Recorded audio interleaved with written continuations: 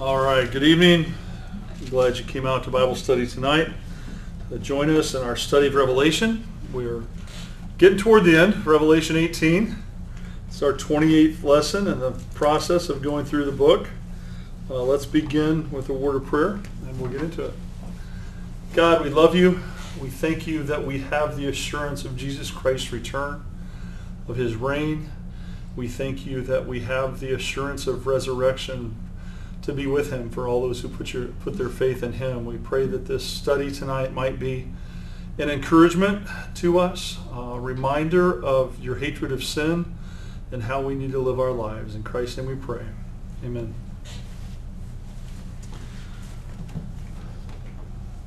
Revelation 18. The revelation of Jesus Christ has been telling us of the coming collapse of the world and the preparation for Jesus to return and rule.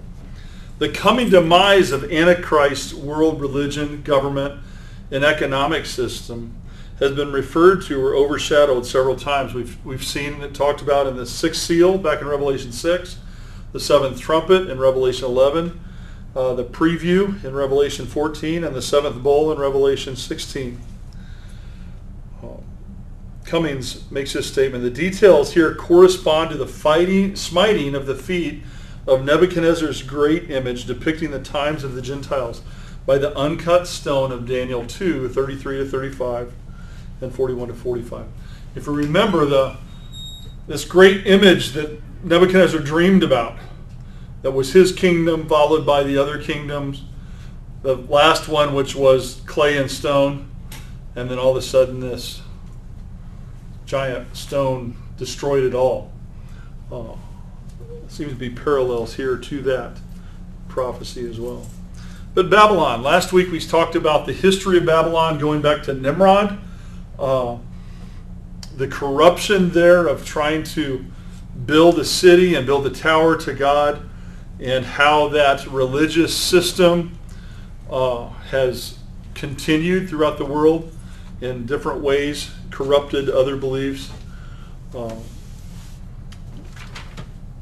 Babylon, though, as we look at it, is both a city and a system here. It seems to be in Revelation 18. And Revelation 18 gives us the Antichrist kingdom as it will be in the end of Babylon. We've previously learned in Revelation 13, 17 that his kingdom is coming out of the revived Roman Empire. We saw that coming kingdom even back in Daniel. And a worldwide religious system will be part of that kingdom. It's another kingdom united in defiance of God the Creator. And we have that all over the world now. People living for themselves. So this system of unbelief that is there, but it's also a city. 7 times in Revelation 18, verses 10, 16, 18, 19, and 21, uses this statement, city. Many commentators from many eras have different ideas as to where or what city Babylon is. Many believe it to be Rome. It corresponds some to the 7 hills back in Revelation 17. The fact that it's a religious center and the Roman Catholic Church is a part of that. And some of the deal with the Roman Catholic Church, I think a lot of the commentators from the late 1800s, early 1900s, when the Roman Catholic Church was much more powerful all over, believed that was going to be part of it. I don't know that they have quite the influence today that they once did, but they have plenty of influence still around the world. A second belief, based upon Revelation 11 and 16, is that it would be Jerusalem. The fact that the Antichrist is going to sit in the temple at Jerusalem in 2 Thessalonians chapter 2, verses 3 and 4.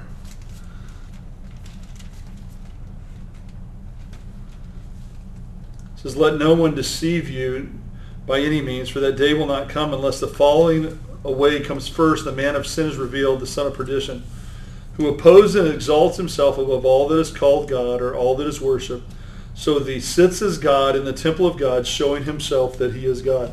So he's going to set himself up there. So some say that's where Jerusalem is being called Babylon. Others say it's an unnamed city. It's not a city that we're aware of yet that'll be called Babylon. This follows those who would say Babylon is more of a system than a place, and the center of the Babylonianism has changed over the years. And the philosophy of Satan has moved the world government systems, who is in control and what is controlling what, has changed through the years. But there's many that believe it's just literal Babylon. The main objection to this is that it was prophesied that Babylon would be destroyed and never inhabited. Yet there's some prophecies that have never been fulfilled about the destruction, so that it's possible it could be rebuilt and finally destroyed. Look at Isaiah 13.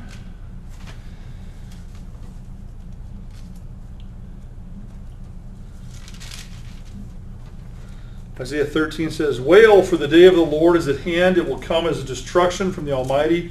Therefore all the hands will be limp, every man's heart will melt, and they will be afraid. Pangs and sorrows will take hold of them. They will be in pain as a woman in childbirth. They'll be amazed at one another. Their faces will be like flames.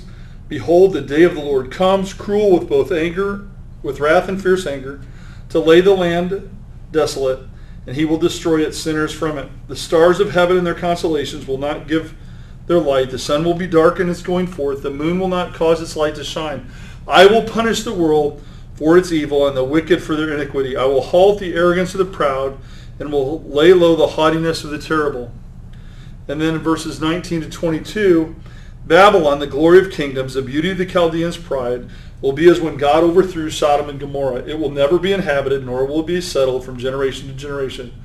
Nor will the Arabian pitch tents there, nor will the shepherds make their sheepfolds there. But wild beasts of the desert will lie there. Their houses will be full of owls. Ostriches will dwell there, and wild goats will caper there. The hyenas will howl in their citadels, jackals in their pleasant palaces. Her time is near to come, and her days will not be prolonged." And then over in Jeremiah chapter 50, I don't know that I'm going to read all of this because it is like 70 verses long, but it goes on in chapter 51, verse 1, "Behold, I raise up against Babylon, against those who dwell in Leb-Kamai, a destroying wind. I will send winnowers to Babylon, shall winnow her in an empty land. In the day of gloom they shall be against all her around." It just goes on about the utter destruction. Verse 11, "Make arrows bright, gather the shields. The Lord has raised a spear of the kings of the Medes. His plan is against Babylon, destroy it, because of the vengeance of the Lord, the vengeance of his temple. Set up the standard of the walls of Babylon. Make the guards strong. Set up the watchmen. Prepare the ambushes, for the Lord has devised and done.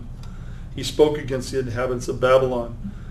And you see, some of this was fulfilled, but there's other parts of this complete annihilation where nobody ever rebuilds, because we know that either on the site or right next to the site, there is a city of Babylon now that we saw Saddam Hussein rebuild. So has it been fulfilled that will never be inhabited? That doesn't seem to be yet. After Darius was defeated, it later became a large, thriving city. It's part of the Medo-Persian Empire. Alexander the Great resided there in 323. Peter preached at Babylon. 1 Peter 5:13 says, "She who is Babylon, elect together with you, greets you, and so does Mark my son." So Peter was there. There's a city there now, or right next to it. But even looking at it right now, which has been messed up from the war in the last 30 years. But for it to become the economic center of world activity, a lot of great changes would have to take place there. That doesn't mean it can't quickly. We see other places change rapidly.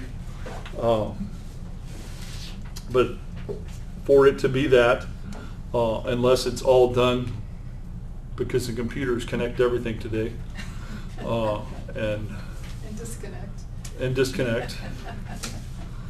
Yeah, some people thought the world was going to come to an end yesterday when Facebook was down for 6 hours, or Monday.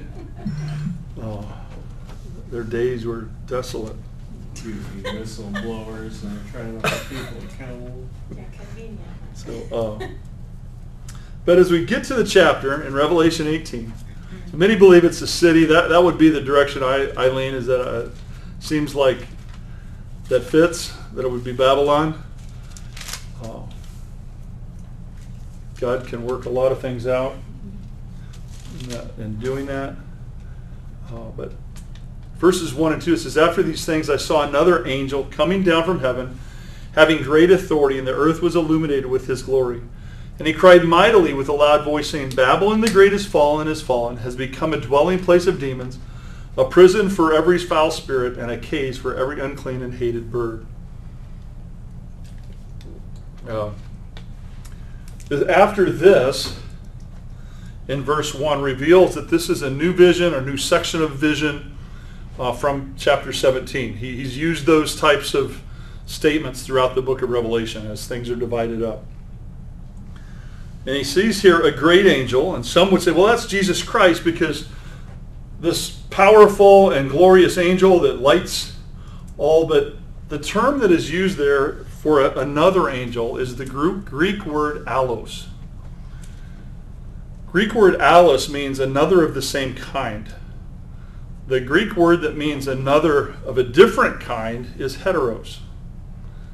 If you remember back in the book of John when Jesus said, "I'm going to send another to you like myself," that was the term allos. The Holy Spirit is like Jesus Christ. He has the same power, and so it's another kind. So this would be an angel just like the one in chapter 17, of the same kind. He is said to have great authority to speak, to do. He's very powerful. And then he says that his glory illuminates the earth. That's hard to imagine, that this spirit being is giving light for us that have not seen anything like that. But what did the shepherds see? Angels and a bright light. When Jesus' birth announcement was made. And then he has a mighty voice here in this verse. This mighty voice and the announcement that Babylon has fallen is a fulfillment of the prophecy of Isaiah 13:9. "And Babylon, the glory of kingdoms, the beauty of Chaldeans' pride, will be as when God overthrew Sodom and Gomorrah." In Isaiah 21, "And look, here comes a chariot of men with a pair of horsemen." Then he answered and said, "Babylon has fallen, and all the carved images of her gods has broken to the ground." Jeremiah 51, "Babylon has fallen, suddenly fallen, and been destroyed. Wail for her. Take balm for her pain. Perhaps she may be healed."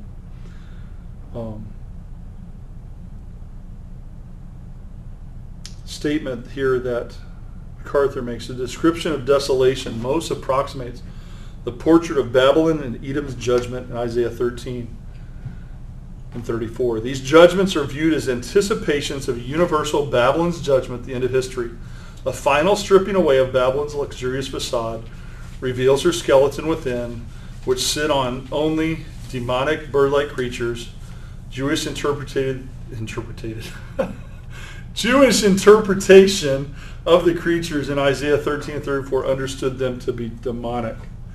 And as we look at this and read it, it says, "The dwelling place of demons, a prison for a foul spirit, a cage for every unclean and hated bird." It's very depraved. The satanic influence is massive here. And that should not surprise us, because as we've seen the curses that have come through the book of Revelation, if we remember the sixth trumpet in Revelation 9, says heard the voice of four horns of the golden altar before God, saying to the sixth angel who had a trumpet, "Release the four angels who are bound to the great river Euphrates." So the angels who had prepared the hour and day and month were released to kill a third of mankind, now a third of the army, horsemen, 200 million. I heard them, and the fifth trumpet also in 9. The fifth angel sounded, "A star from the heaven to the earth. To him was given the key to the bottomless pit. He opened the bottomless pit. Smoke arose out of the pit, the smoke of a great furnace. So the sun and air were darkened because of the smoke of the pit. Then out of the smoke locusts came up to the earth, and to them was given power as the scorpions of the earth have power. They were commanded not to harm the grass or any green thing, but only men who don't have the seal. They were not given authority to kill them, but to torment them for 5 months. And then they're going to seek death. So you have these spirit beings. Commentator says, but Babylon will be a prison of every unclean and hateful bird. Phrase symbolizes the city's total destruction like grotesque carrion birds. The demons will hover over the doomed city, waiting for the fall. The depiction of demons as unclean and hateful reflects heaven's view of them. Even as we read in Jeremiah, the wild animals inhabiting even the palaces. And you got these birds that eat leftovers inhabiting and coming. Again, that's hard for us to imagine. What it would take for this to happen, for this, as we're going to see by the end of the chapter, happen very quickly and change. But they are a guilty city, verses 3 to 5. The nations have drunk of the wine of wrath of her fornication. The kings of the earth have committed fornication with her. The merchants of the earth have become rich through the abundance of her luxury. I heard another voice out of heaven saying, come out of her, my people, lest you share in her sins, unless you receive her plagues. For her sins have reached the heaven, and God has remembered her iniquities. They brought all the nations into their sin.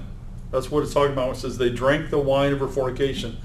The kings of the earth have fornicated with her.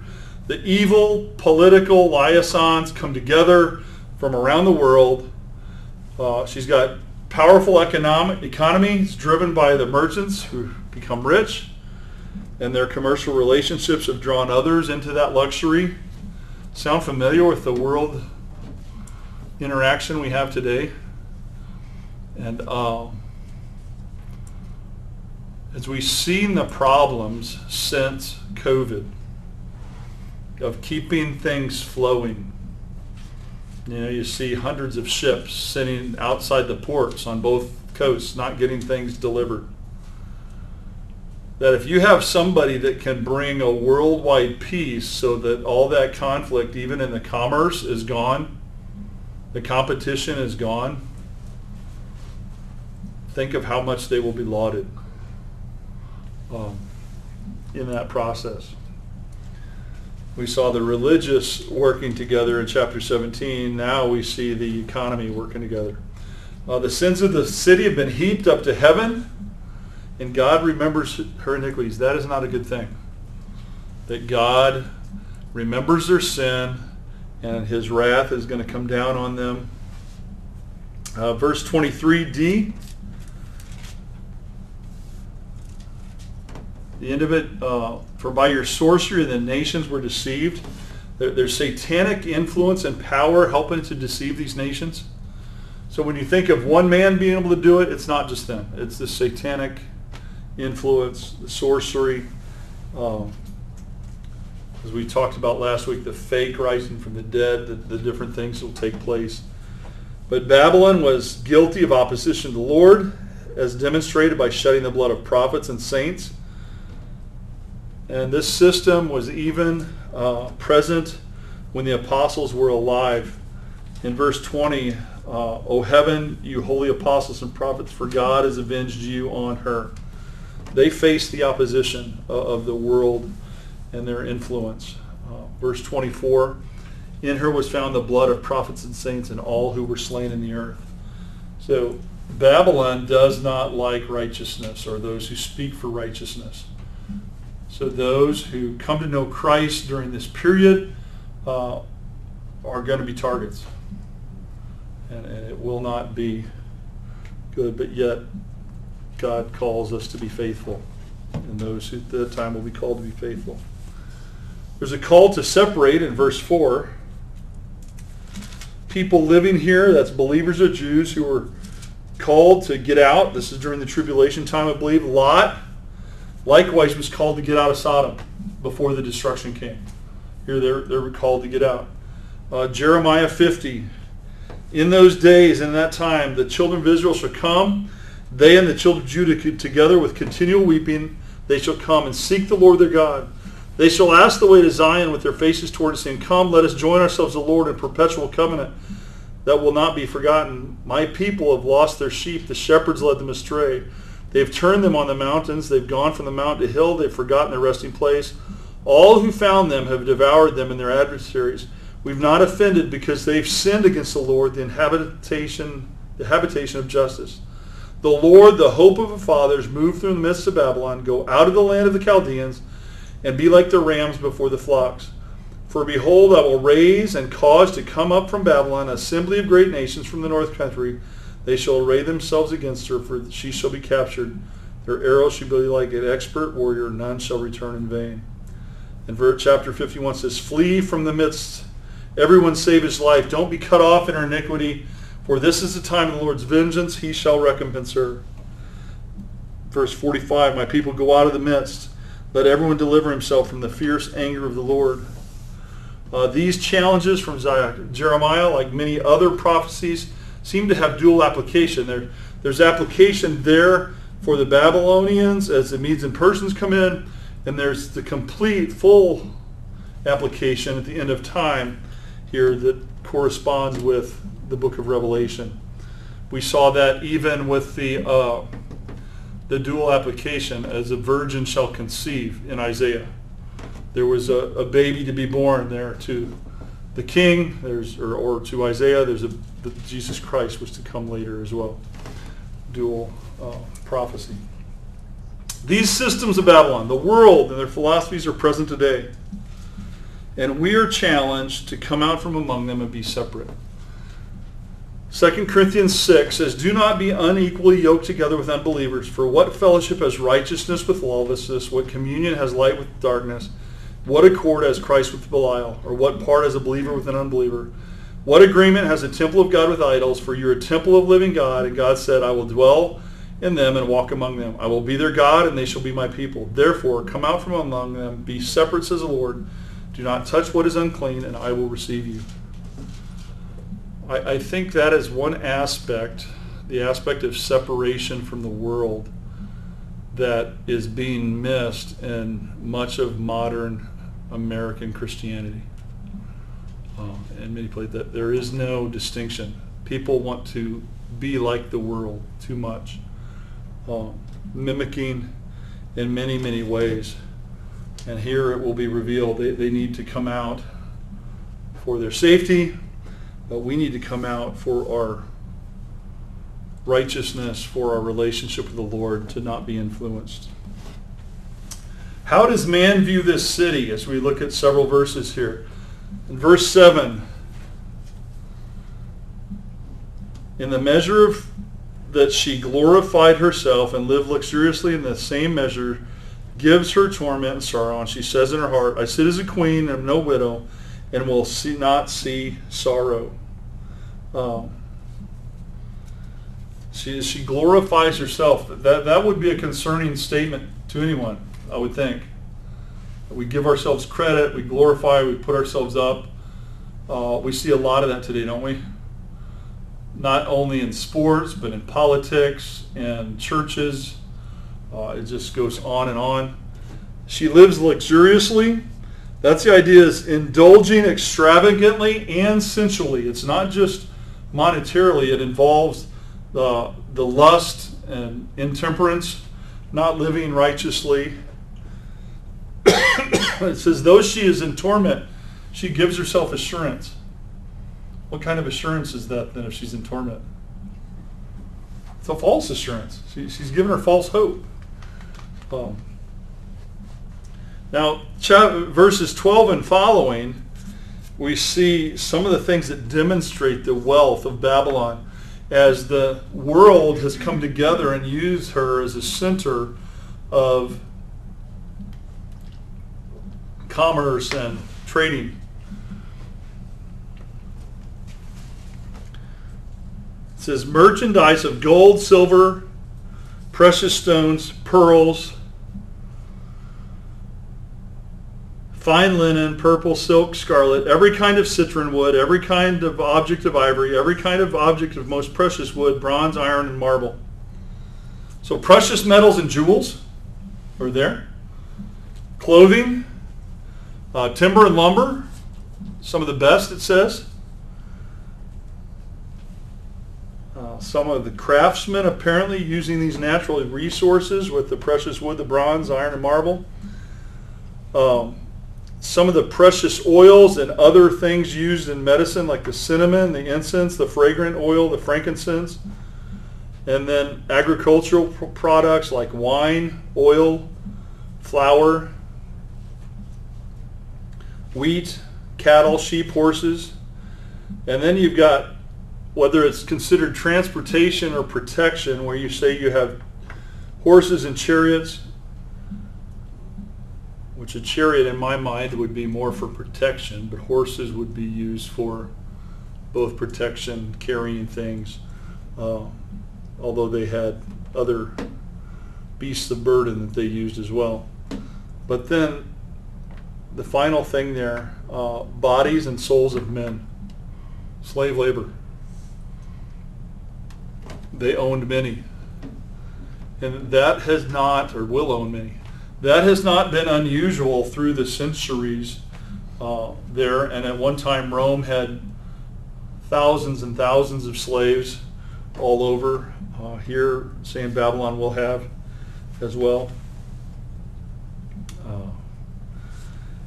In Revelation chapter 6, it said, I heard a voice in the midst of the four creatures saying, a quart of wheat for a denarius, 3 quarts of barley for a denarius. Do not harm the oil and the wine. Remember, the cost of wheat was exorbitant. Cost of food. A day's wages for a day's food. But as the Antichrist takes over, this one world government provides for people, they become allegiant, and they get all the wealth. Reminded me of Joseph. Remember the 7 years of famine? Everybody came. Why do they find all the gold in all these pharaohs' tombs? The whole world brought them their gold. They gave them corn and wheat because of the prophecies that Joseph interpreted, his management, which was maybe the first socialism in the Bible, if we acknowledge it. And he provided for all, but in the end, everybody was the slaves of Egypt. Egypt owned them. And I think that's some of what we see going on here. When this one world government is totally in control, it owns everybody. Cummings made a note here. He says, the list of commodities is significant. At the top is gold. At the bottom is souls. That is the exact opposite of God's value system. But we see that today, don't we? Some of the products that make the most money for people, where are they produced? China. For Taiwan, a few cents an hour for many of them. And for a family to eat, children 8, 10 years old are working in these shops, providing the cacao for our chocolate bars. However you say that. Cacao. The unrefined chocolate, there we go. There's a lot of things there that we don't realize until somebody goes and does the research. But from the parts in our cars, our computers, there's just a lot of stuff, and maybe not as much the electronics as some of the other things. MacArthur, speaking of judgment, coming here, says, having thrown off any semblance of self-control or self-restraint, sinners will indulge in wild materialistic orgy. Like those in ancient Babylon, they will be partying when their city is destroyed. Remember Belshazzar's feast?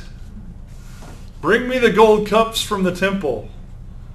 And then the writing was on the wall. And it says, you know, when Christ returns, he's going to come as a thief. We saw that in Sunday morning.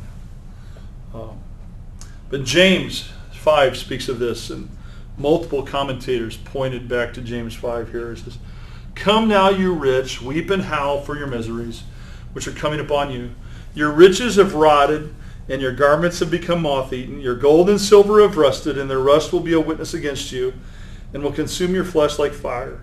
It is in the days that you've stored up your treasure. Behold, the pay of laborers has mowed your field, which has been withheld from you, cries out against you, and the outcry of those who did the harvesting has reached the ears of the Lord of Sabaoth.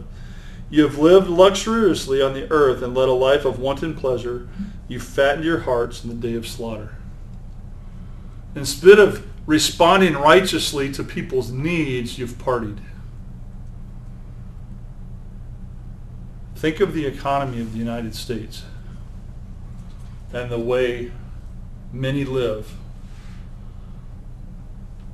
And even our politicians, the ones that'll say, well, let the poor people come here, and the ones, many of them that speak the loudest, have some of the most luxurious mansions and transportation out there that is available, and really are doing nothing for the poor. It's all lip service.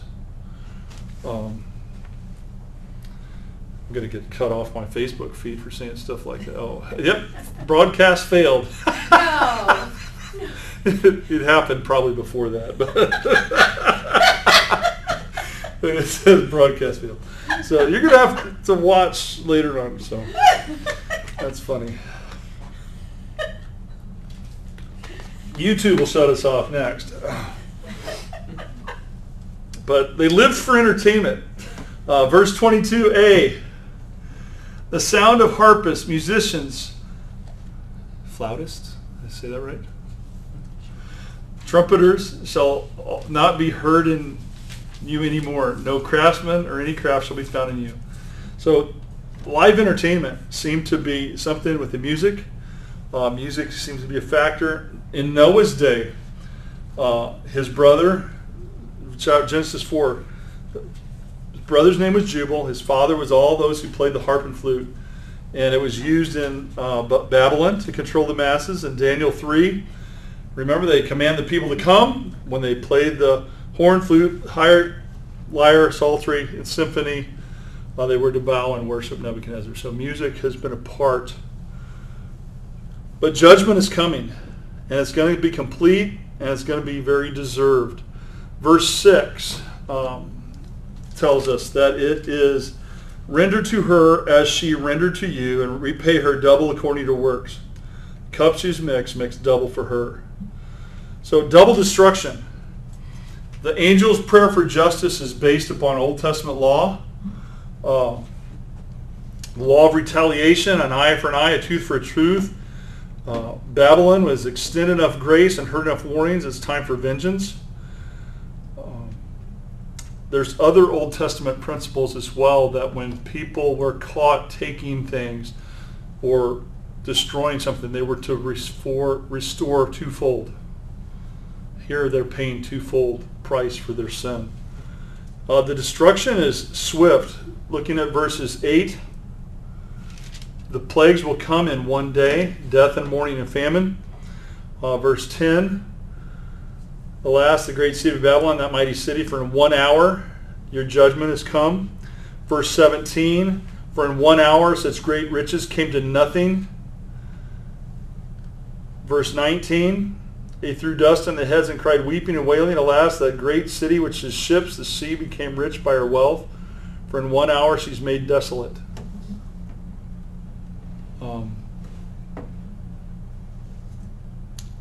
Say 1 hour to lose all your riches. But remember how much of our economy is digital. My first introduction to that was back in 1986 or 87. Black Tuesday, was that November of 87, when the stock market took a dive. I had a relative who wanted to help us out, and I had about $2,000 at the time that had been invested with him, which was going to be college money. I was in college, and that happened, and he lost everything. I had to work more. But that was one day. People committing suicide because they go from being rich to nothing. And here we have a city that is destroyed in a day, as Belshazzar's happened overnight. They came in and immediately. The destruction will be complete. Jeremiah 25, I send and take all the families of the north, Nebuchadnezzar the king of Babylon, my servant. I'll bring them against the land, against its inhabitants, against these nations all around, and will utterly destroy them and make them an astonishment, hissing perpetual desolations. Moreover, I'll take them from the voice of myrrh and voice of gladness, the voice of the bridegroom, the voice of the bride, the sounds of the millstones, the light of the lamp. This whole land shall be desolation and astonishment, and these nations shall serve the king of Babylon 70 years. Very similar destruction is coming to Babylon itself. In verses 21 to 24, how many times do you notice the phrase no more or not anymore in those verses? I'm going to read them, you count them. Then the mighty angel took up a stone like a great millstone, threw it in the sea. Thus with violence the great city of Babylon shall be thrown down and shall not be found any more. The sound of harpists, musicians, flautists, trumpeters shall not be heard in you any more. No craftsman of any craft shall be found in you any more. The sound of a millstone shall not be heard in you any more. The light of a lamp shall not shine in you any more. The voice of the bridegroom and bride shall not be heard in you any more. For your merchants were the great men of the earth, and for by sorcery all the nations were deceived. In her was found the blood of the prophets and saints, and all of them were slain in the earth. How many of those phrases? 7. What? And 7. I got 6. I was Yes. missing. I had 6. Yeah. You're good. This one, if I there's was- 7. But either way, 6 or 7, there's a lot of them there. And all these things that are signs of life. The bride and the groom, the grinding stone, which is making food, the music, which is celebrating, all these things is gone. In verses 9 through 19, it says, the kings of the earth will see and will mourn. How are the ways, or how many references to them mourning do we find in verses 9 through 19? Read through there and see which ones you pick up.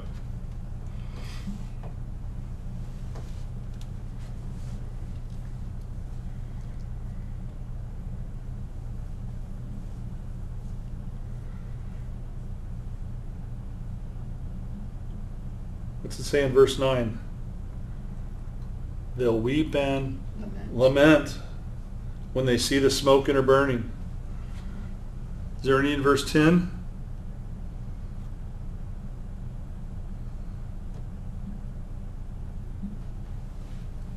Not seeing one there. Verse 11, the merchants of the earth will weep and mourn, for no one buys their merchandise.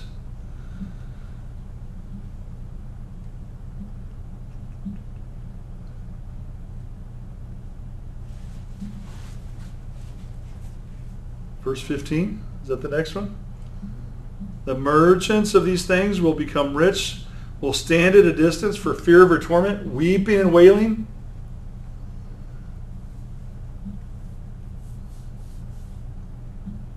Verse 18, I think it's the next one. Cried out when they saw the smoke of her burning, saying, what is like the great city? Verse 19, they threw dust on their heads and cried, weeping and wailing, alas, alas, that great city in which all who had ships on the sea became rich by wealth. For in 1 hour she's made desolate.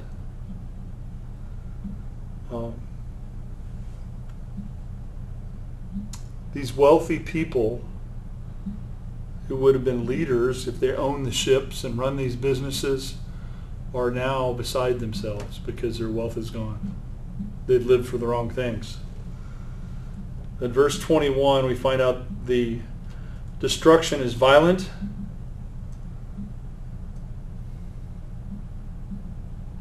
as a millstone is thrown down, Babylon's not going to be found.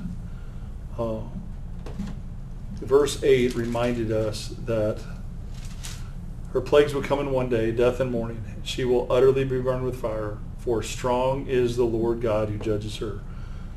God is strong. He's the judge. And as we see this, we see that the future for Babylon is bleak. But what is a challenge to me is that we know the end, if we believe God's word, for all those who live like the world or unbelievers. But as we said before, professing Christians don't want to separate. We have professing believers wanting to be like the world, mimicking the world, having the things of the world, having the attitudes of the world. I'm afraid that many of them aren't true believers. They've never been indwelled by the Holy Spirit and their lives changed, or those desires wouldn't be there. And as they're confronted with that, many don't seem concerned at all. So their future is bleak as well. Judgment is coming. And that should be a challenge to us to speak truth to those people, to challenge those people. It should be a challenge to us to evaluate our desires, our actions, to see if they're representing Jesus Christ properly. Because we want to be a bridegroom who is pure and ready for the return of Christ. Let's pray, and then we will have our prayer time. God, we thank you for the study together. Help us to recognize our responsibility to live for you. I pray for those at home that they might get in a condition they can be with us. And we pray that you would just continue to challenge us in our walk. In Christ's name we pray. Amen.